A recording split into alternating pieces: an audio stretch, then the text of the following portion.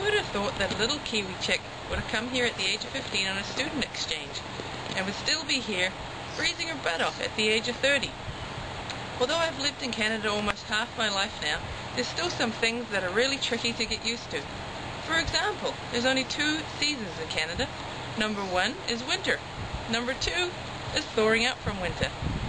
The second one is average winter temperatures like this morning of minus 25 degrees plus wind chill. Having to shovel up your roof in fear of it caving in. Having to shovel up your car daily.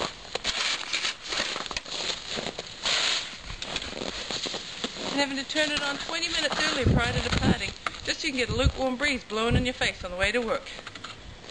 Having to wear snowshoes to go get your mail.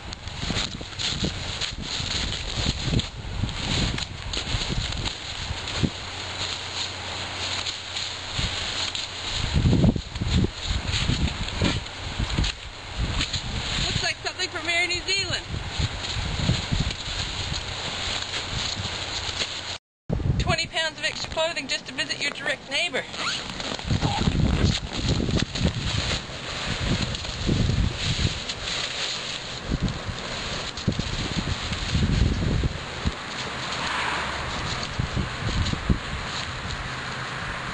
Dogs having to wear poofy jackets as a necessity versus a fashion statement.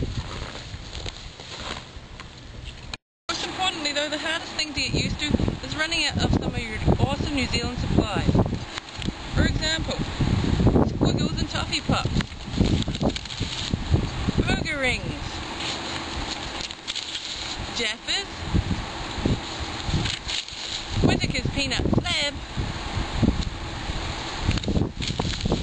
pans for good onions, they're my favourite, Chelsea golden syrup, Marmite, Fijoas, Cobra, New Zealand lamb on Sundays, Dave Dobbin's newest CD, and last but not least, Foot Rot Black cartoons. Although I do love Canada, please help me in New Zealand to rescue this cold flightless bird who doesn't get home very often to see her family. And it's for sure the coldest Canadian. Come spread your wings there, New Zealand, and fly me home. Woo!